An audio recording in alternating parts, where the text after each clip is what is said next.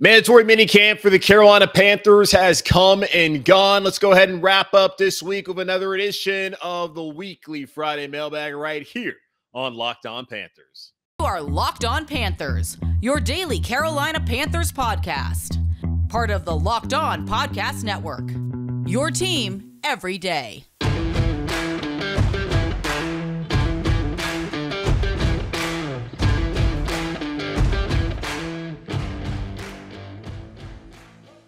Welcome into another edition of the Locked On Panthers podcast, a part of the Locked On Podcast Network. I'm your host, as always, Julian Council, talking Carolina Panthers with you every Monday, Wednesday, and Friday. We had 5 episodes this week because mandatory minicamp was going on, and I had to give y'all some content, had news to talk about, had things to talk about as well with all of the press conferences and the Panthers being out on the field for the last time until 5 weeks from now when they'll be down in Spartanburg, South Carolina, once again at Wofford College for training camp. And I guess one of the nice things about the new facility in Rock Hill not coming to fruition is that the Panthers will continue a long tradition of starting off their season there at Wofford College, the home of the Terriers and where former owner Jared Richardson went to college. I'm happy that's still going to go on. It's going to be very hot, as it always is down there in Rock Hill, and they got a glimpse of it this past week in Charlotte. It was a scorcher. Now, there's not an indoor facility at Wofford, so they're not going to be able to get away from the heat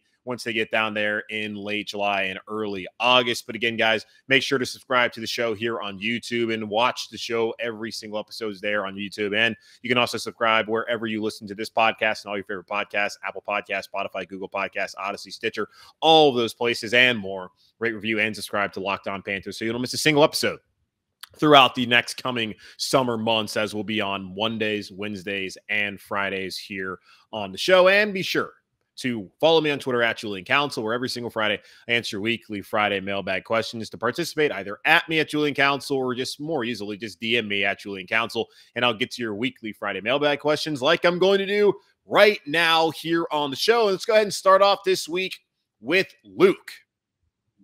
And Luke says, hey, Julian. Hello, Luke. Hope you're doing well. I hope you're doing the same, Luke.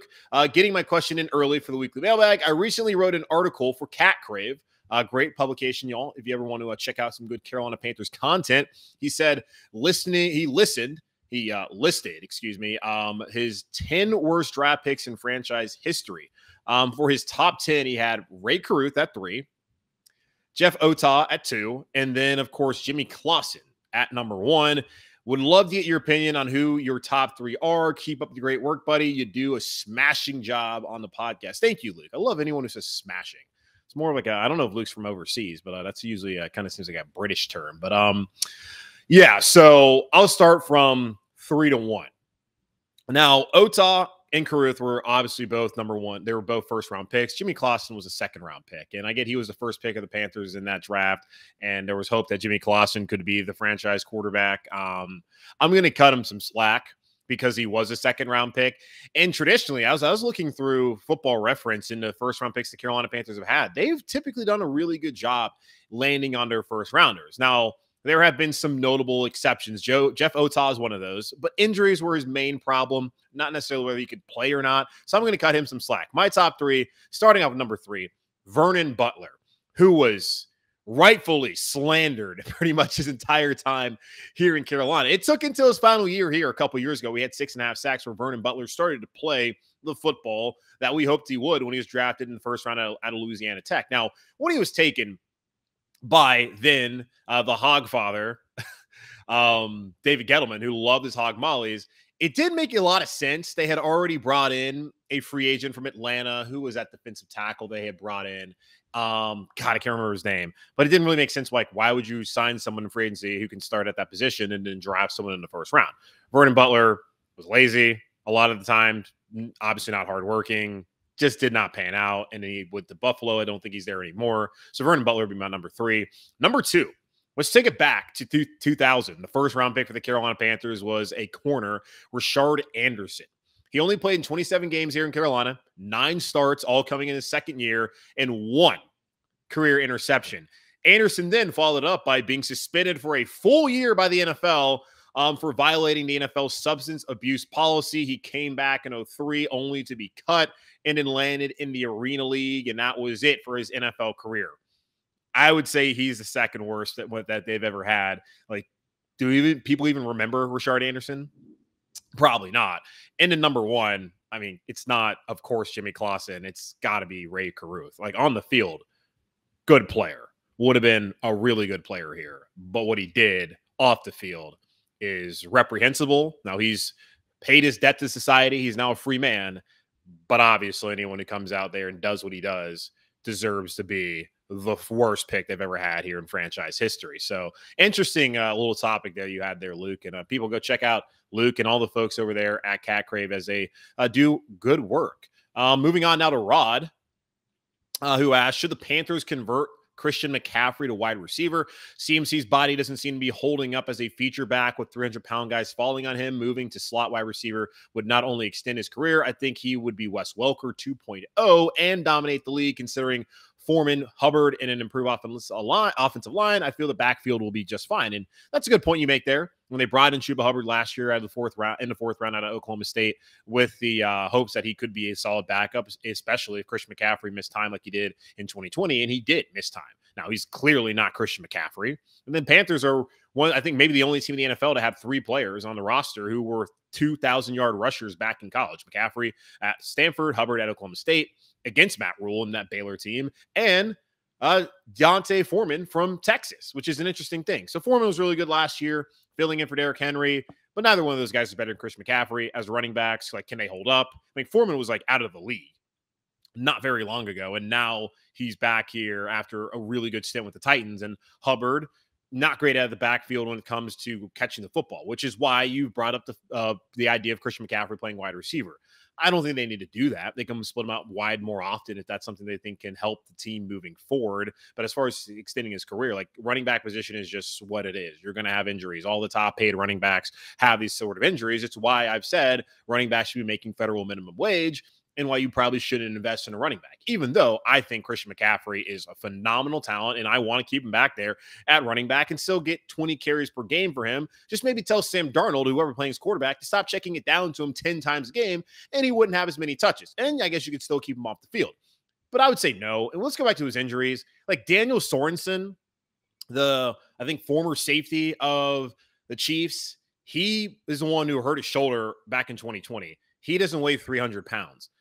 Christian McCaffrey pulled his hamstring. No 300-pounder fell on him. And then when he got hurt in, I think, week 2 or 3 back in 2020 at Tampa Bay, I don't believe it wasn't a 300-pounder that landed on him. Like, these things happen. Doesn't matter what position you play. Yes, running back, you take the most hits, and it's far more likely you're going to get injured. But it could happen with one single play where you can be out for the rest of the season, regardless of your position. So I don't think they need to move him out to wide receiver permanently or primarily, but they can certainly try and mix things up with this offense and Ben McAdoo's new system and try to get Christian McCaffrey in those situations where a lot of these linebackers, as we've seen in those choice routes that he runs out of the backfield, just cannot mess with this guy. And I think he would be a really good player at wide receiver if he needed to ever do that. I just don't think that necessarily needs to be what the Panthers' plan is for him moving forward.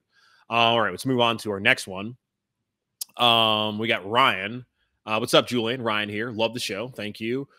Here's one for the Friday mailbag coming across from the pond in Ireland. By the way, it was awesome hearing you on my brother's podcast last week. Yeah, guys. So I went on a podcast in Ireland last week. And the funny thing about it is, I think it's an Under Center podcast. I don't want to get this wrong. Let me go make sure I go find my Twitter and don't credit the wrong people, because I should know this. It was the Under Center podcast, and center spelled the old English way. Those guys do a great job. And they actually had Ron Rivera on Thursday. So they had me on last week, and then they had Ron Rivera on. So I'm not really understanding why they asked me to go on their podcast. Yeah, they wanted me to talk Panthers, but come on. Me, Ron Rivera, 2 different classes there. So really cool what those guys are doing, and awesome that they're getting a head coach. Like, what? Either way. But his question is, in a hypothetical situation where Matt Corral is our best option going into the 2023 season at quarterback and is still struggling to read NFL defenses, which is possible given the offense he came out of in Mississippi, do you think he possesses the physical traits to run a quick read RPO system similar to what we ran with Cam in year 1? And if so, do you think he could be effective in a scheme like that given McAdoo's history of RPO in his offensive schemes? Apologies for the long question. Cheers. No. Cheers to you, Ryan. Okay, so here's a major difference when we're looking at Cam Newton and Matt Corral. Cam Newton's like 6'6", 260. Matt Corral's 6 foot 205, something like that. Like completely different ballpark when it comes to the physical specimen and Adonis and Greek godlike figure that Cam Newton is to what Matt Corral is today. And he'll put on more weight and he'll strengthen up.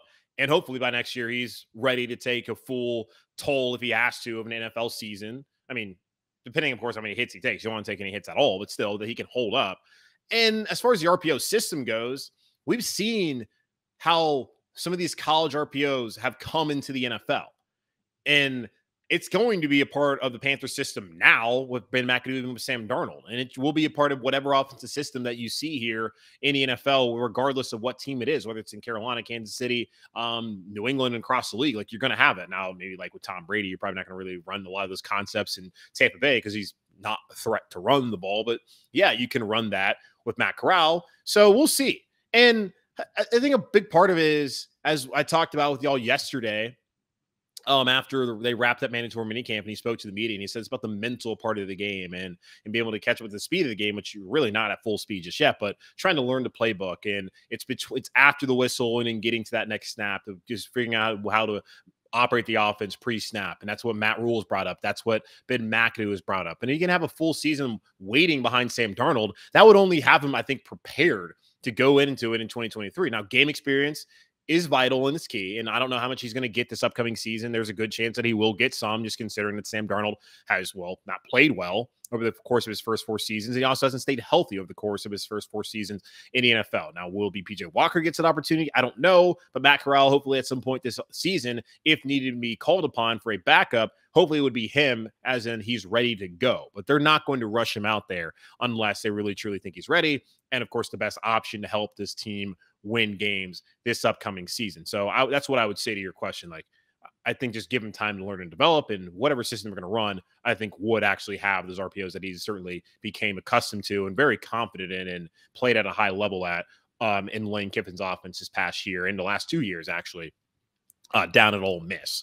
All right, let's take a quick pause here on the show. Then I'll come back and answer more of your weekly Friday mailbag questions here on this edition of Locked On Panthers. BetOnline.net is your #1 source for all your betting stats and sports info. Find all of the latest sports developments, news, and odds, including this year's NBA Finals. I'm recording this on Thursday, so I have no idea whether Golden State wrapped it up or not. Either way, if it's going on still, make sure to check out the odds there. The Stanley Cup Finals as the Colorado Avalanche. Yeah, that's the team. They won in overtime in Game 1 against the 2-time defending Stanley Cup champions, the Tampa Bay Lightning. Also got Major League Baseball, and of course, all the latest fighting news from MMA and UFC to boxing and the U.S. Open going on at the Country Club in Brookline, Massachusetts. Phil Mickelson getting absolutely detonated in your face. BetOnline is a continued source for all your sports wagering information, including live betting, esports, and more. Head to the website today or use your mobile device to learn more about the trends and action. BetOnline, where the game starts. Okay, let's get back to the questions here on this edition of the Weekly Friday Mailbag here on Locked On Panthers. Next up is Tanner, who says, maybe a fun question would be, what would Cleveland actually swap for Sam Darnold? A ham sandwich. I talked about this yesterday on the show. A lot of Panther fans, and I don't think it's a crazy thing to bring up, have brought up the fact that, hey, Sam Darnold and Baker Mayfield are both on their 5th-year options this upcoming season. Both of them are making $18.858 million. If you want to round up, $18.9 million, nearly $19 million and $38 million guaranteed for 2 quarterbacks who probably aren't ever going to be franchise quarterbacks ever for any team in the National Football League. Sam Darnold's already failed in New York. Currently, he's not doing so great here in Carolina, and Cleveland has moved off to Baker Mayfield to go get an adult, that being Deshaun Watson, who has 24 civil cases against him alleging sexual misconduct and assault when receiving massages. And he has seen 66 over 17 months, 66 different massage therapists. That is insane. Like, that is just so completely out of bounds. Like, great reporting by Jenny Rentis, but that's who they believe is an adult compared to Baker Mayfield. So, hey, that's Cleveland's deal. And the thing of what that is, Deshaun Watson might not play this season. I don't know. The Browns set up his contract to the point where he wouldn't lose any money this year, really, if he got suspended. And with more lawsuits coming out against him, it feels like Deshaun Watson could miss the entire season, which would mean he would miss 2 straight seasons in the middle of his prime. But the Browns are betting on Deshaun Watson being there still after that for the next 10, 12 years and delivering whatever to Cleveland, the mistake by the lake up there on Lake Erie. But if he's going to be out for an extended period of time, Jacoby Brissett would be the backup quarterback. But behind him is Josh Dobbs, who, if Brissett gets injured, the Browns would be pretty screwed if that was their starting quarterback the rest of the way. Love Josh Dobbs, was awesome at Tennessee, spent time with Pittsburgh and the Steelers, was like an aerospace engineer at Tennessee. Like, I really don't know why the dude plays in the NFL right now. Like, love football you want. You're not even playing. Like, go to NASA. Go help out our country that way. You're not helping out yourself or anybody by playing football. But they want someone maybe better than Josh Dobbs. So the thought is, hey, Browns swap like for like, which is they're not alike. Make Baker's way better than Sam Darnold if you watch both of them play so far in their careers. Well, yeah, bring in Sam Darnold, let him be an $18.9 million third string quarterback. Like, think of the idea of Deshaun coming back and being QB1, then Brissett at QB2, and then Sam Darnold making more than both of those guys combined this upcoming season in Cleveland. The probability of that happening might be very low, depending on what the NFL decides to do with Deshaun Watson. I just don't see how Cleveland really gains anything from that. Like, let's trade our better quarterback for a worse quarterback who's making a contract that's the same, but certainly in his circumstances is far worse. And with Baker, because Baker at least earned the 5th-year option, where the Panthers were like, well, we gave up these assets and we believe in Sam Darnold. At least we have to show we believe in Sam Darnold. So let's go ahead and give him the 5th-year option, even though we haven't seen him play. And anytime anyone's seen him play, he's been particularly bad. So I don't see why Cleveland would do that. And Mary Kay Cabot, as I mentioned yesterday, from the Cleveland Plain Dealer and Cleveland.com, she had wrote and reported that it's unlikely that happens. Like, for Cleveland, Andrew Berry, didn't he like go to Harvard or something like that? Or Princeton, one of those? Seems like he's a smart guy. That would be idiotic, in my opinion, to swap Baker Mayfield for Sam Darnold. Come on. But yeah, fun question. No offense, Tanner. Okay, move on to Mark. Hi, JC. Hi, Mark. Fitterer revealed post-draft that Willis and Pickett were never under consideration for the Panthers. He never mentioned Ritter. Ritter is bigger, more athletic, and more pro-ready than Corral. He is apparently quicker on the uptake, too, despite your thoughts on the Wonderlic, which I could care less about the Wonderlic scores. Ritter has been, like, there's, like, 2 positions, and it's not in quarterback's not one of them, where the Wonderlic actually, like, yes, correlates to his success in the NFL. Either way, as he continues to say, Ritter has been praised by his coach on how fast he picked up the playbook. Meanwhile, Rule has stated that Corral has a long, long way to go on learning the offense. Do you think that Ritter was actually the Panthers' target and Corral was their plan B? The Panthers have tried to tell everybody who will listen that they want to develop Matt Corral slowly. Like, that's what they want to do. When they talk about bringing in, potentially trading for Baker Mayfield, that is signaling to you that they do not think that Matt Corral is going to be ready to start here in 2022. At some point, maybe he might get there, but they really want to play the long game with Matt Corral and develop him and not throw him out there before he's ready. I don't know what's going on in Atlanta with Desmond Ritter. I imagine Marcus Mariota is going to start, considering that he has experience in Arthur Smith's offense, being back in Tennessee. But I don't know what Atlanta's going to do. I know they're going to stink this year. It doesn't matter who plays quarterback, that they're going to be a trash football team. So I don't really care what's going on in Atlanta. As far as Ritter, the dude had the best college resume, considering he took Cincinnati to the playoff, first group of 5 program to do that. He was a 3-year starter, really good player. He's also someone who's a little bit raw and is going to have to, obviously learn the NFL system and the speed of the game, and we'll see what happens. I don't know. And they're always going to be compared because they're in the same division. Like similar way how DJ Moore and Calvin Ridley were compared early on. And Panther fans are like, oh, why didn't we get Calvin Ridley? Well, things have worked out pretty damn well here in Carolina recently, haven't they? With Ridley leaving last year because of personal reasons, and then getting suspended for an entire year this upcoming season because he gambled on football, which I keep forgetting that happened. I think they made a good decision. So we'll see. And I don't know. I haven't read anywhere if Fitterer said that, like, that you say he never mentioned Ritter. Are we going back to Panthers Confidential? Because that's only going to a snippet of the conversation. We never saw what their true quarterback board was. It seems like they favored Corral the most. Either way, he was the 4th quarterback taken in this draft, and they had to trade up to go get him. Maybe they panicked. I don't know. A part of when they say that, it makes you think that was their guy, and that's what they want you to think anyway. Like, there's a whole PR aspect of this. it seems like they like Matt Corral. It's very clear they do like Matt Corral. But was he the top of their board? I don't know. Pickett won the first round, and of course has experience with Matt Rule. Well, barely, but still had that relationship. And of course, Tepper is a Pittsburgh guy. I don't know. I don't know if Corral was plan B or not. All I know is I'm looking at who got taken before him and seeing that he was the fourth quarterback taken. And then I'm just going to read between the lines, maybe think that it's possible that the Panthers, like some of the other guys, be ahead of him and that they still really like Matt Corral. And as Jonathan Alexander told us a couple weeks ago from the Charlotte Observer, they were still considering drafting Sam Howell to come in and potentially those two compete. So if Matt Corral's your guy, why would you consider that? Just thought. I don't know. You got to ask them. But I haven't really heard anything about Willis or Pickett or Ritter from any of them other than we watched Panthers Confidential. I haven't read anything. Maybe there was something else I need to be checking out. So please, seriously, educate me, point me in that way if I'm missing out. I don't know. Again, let's move on. Abby, Friday mailbag question. How concerned should we be about Robbie Anderson in terms of his attitude / locker room presence, early signs of injuries and readiness for the season? Do you think he's still a good fit for this team? Is it too early to tell? Everything we've seen with Robbie Anderson, as far as like how he's gotten along in the locker room, it seems like him and DJ Moore have a good relationship. Obviously, when Cam was here last year, they had a good relationship. What is his relationship with Sam Darnold? He can say whatever he wants about how he was defending Sam by saying nah to the whole Baker Mayfield deal because that's my quarterback. A year ago, he was talking about the glow Sam Darnold had. He was glistening, that he had never seen Sam like this now that he was out of the oppression that is the New York Jets and that failing organization. And then he came to Carolina, where still kind of in the doldrums of how things are. But we'll see how things pan out eventually. But I mean, there should be a level of concern anytime a player comes out and says he said he was thinking out loud, and there was this thing going on personally where he was like, I might retire.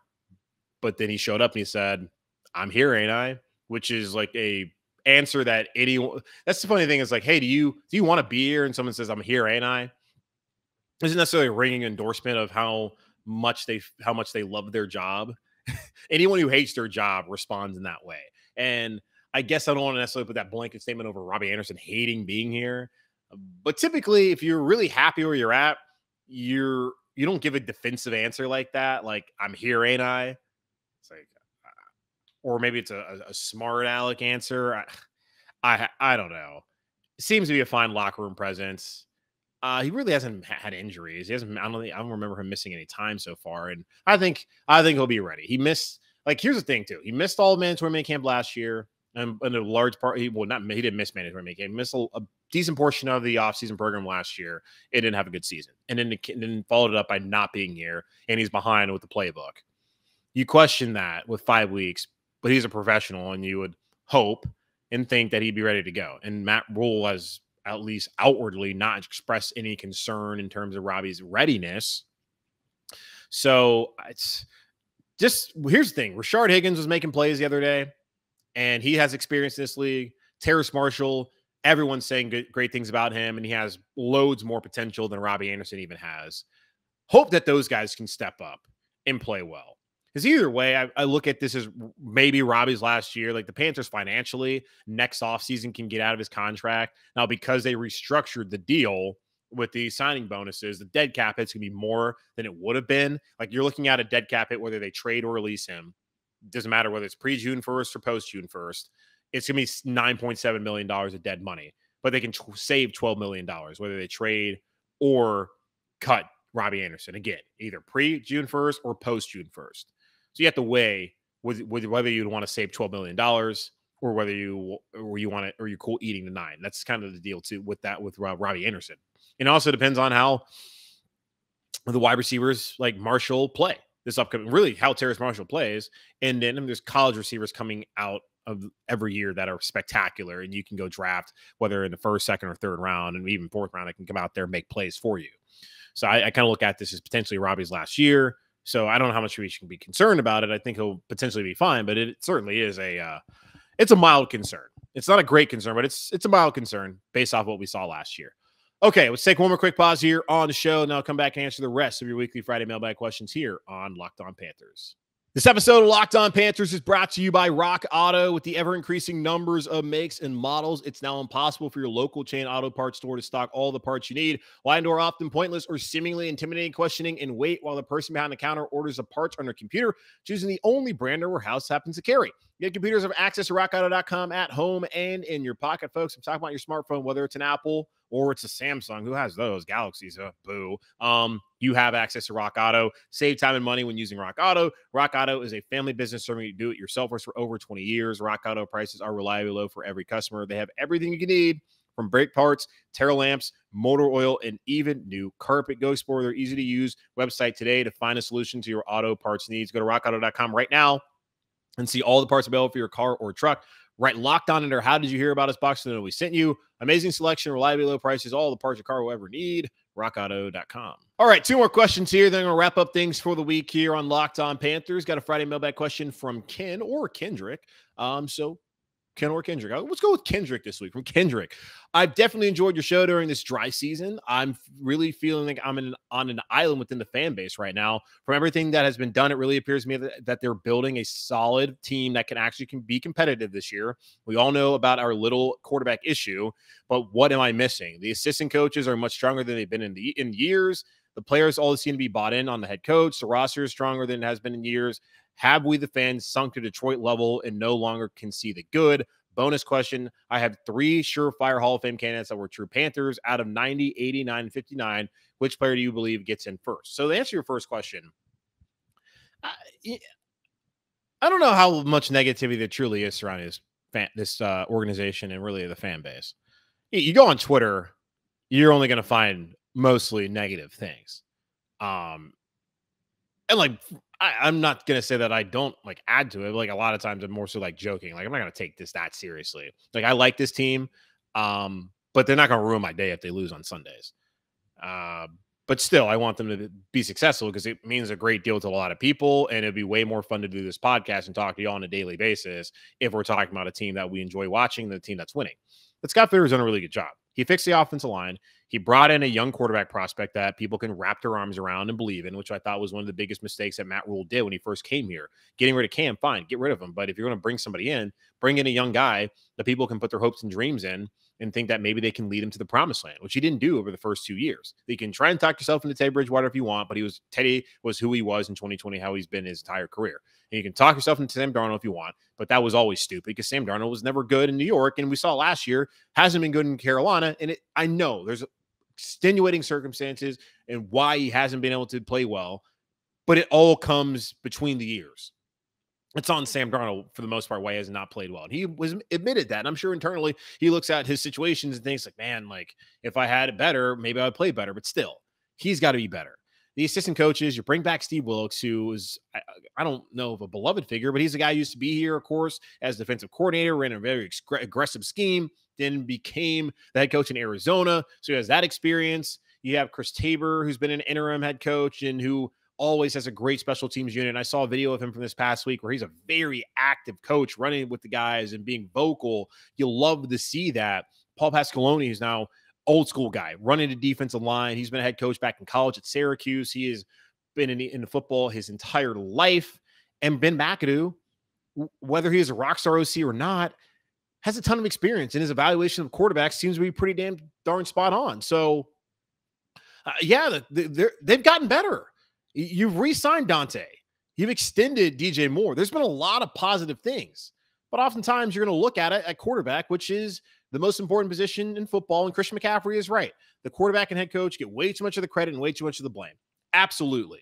And I think we've done a good job at having a nuanced look at it, whether it's been y'all or me, when the conversations that we've had and looking and seeing why has the quarterback struggled? What are the other aspects of this roster that are a reason why the Carolina Panthers have lost? We haven't just said, oh, it's only the quarterback. We look at the offensive line. We look at how the wide receivers have played. We looked at a lot of position groups, and we looked at the defense in the same way and seeing like why this team has not played the way that we want them to play.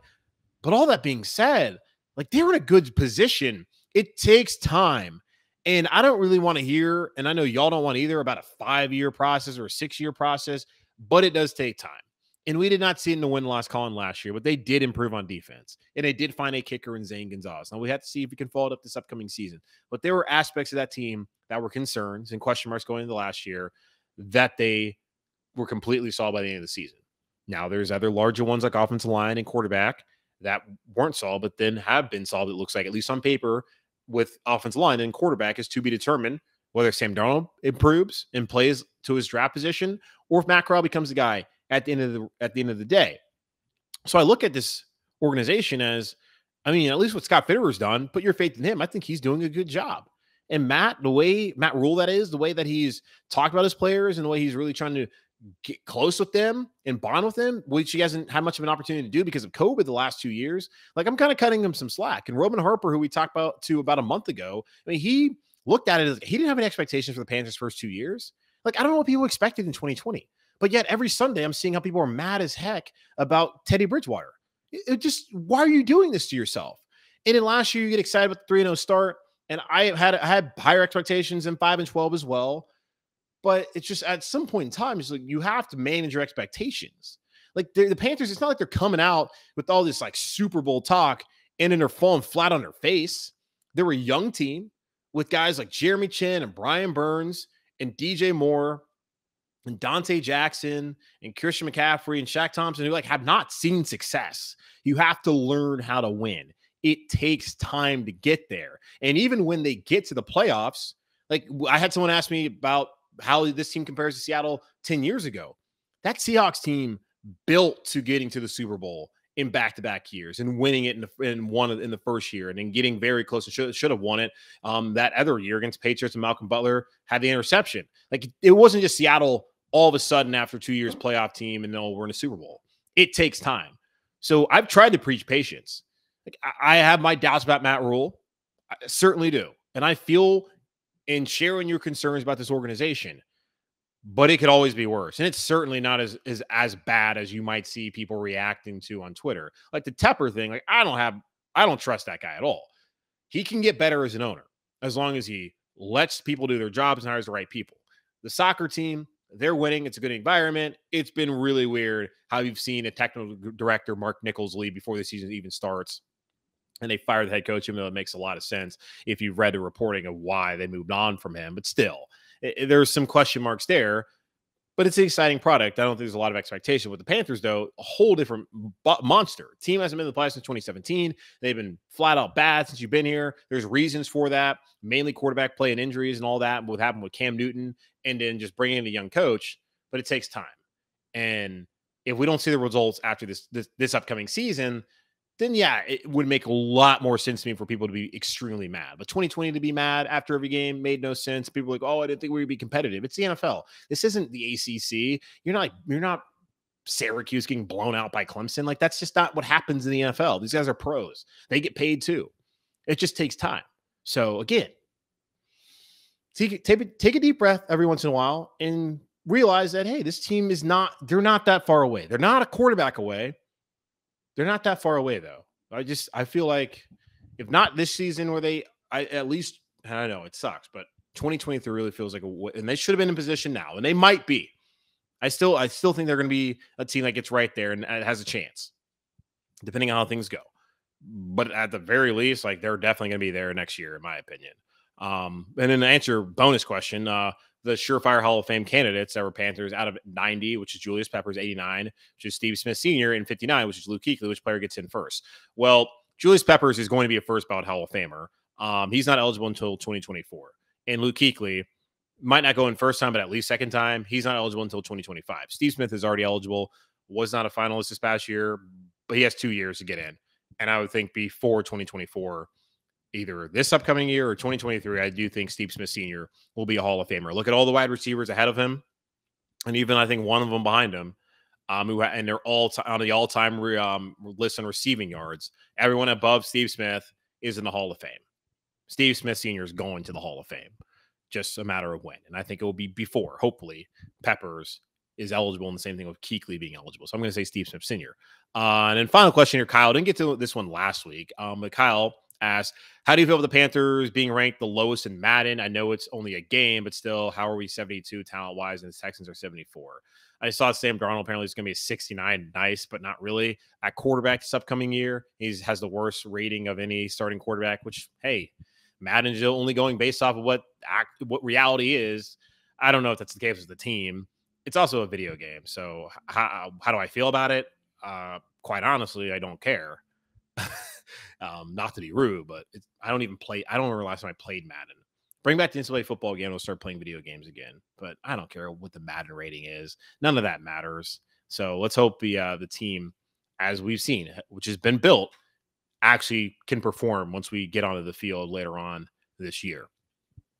All right, so that's going to wrap up this edition of the Locked On Panthers podcast, a part of the Locked On Podcast Network, hosted by yours truly, Julian Council. Again, make sure to rate, review, and subscribe to the show over on all your favorite podcasting platforms, and check us out on YouTube, where you subscribe to the episode. We're on Monday, Wednesdays, and Fridays moving forward here until we get down to training camp, and we're back on our daily schedule. So again, make sure to subscribe on all those places, YouTube, and wherever you listen to the podcast, so you don't miss a single episode throughout the next couple of weeks here on Locked On Panthers, as the Panthers have a 5-week hiatus, but we don't have a 5-week hiatus. We'll have less episodes, but we'll still have shows here on the podcast. And be sure to follow me on Twitter at Julian Count, so you can check out all the Panthers news and whatever thoughts I have on the Panthers, sports here in North Carolina, and just whatever general musings I have about what I want to tweet about. I don't know. So do that. But more importantly, you want to do it so you can at me or DM me.